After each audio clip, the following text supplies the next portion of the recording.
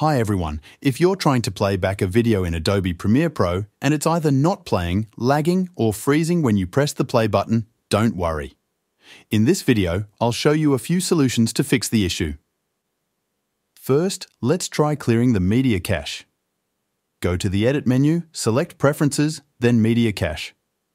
Click the Delete button and select OK.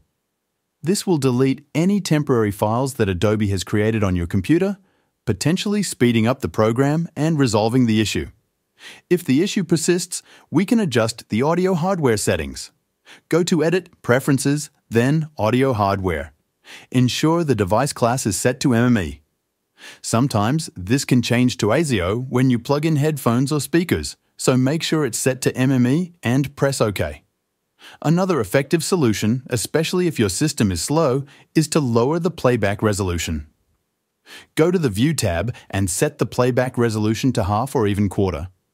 This reduces the resolution slightly during playback, helping the video to play more smoothly.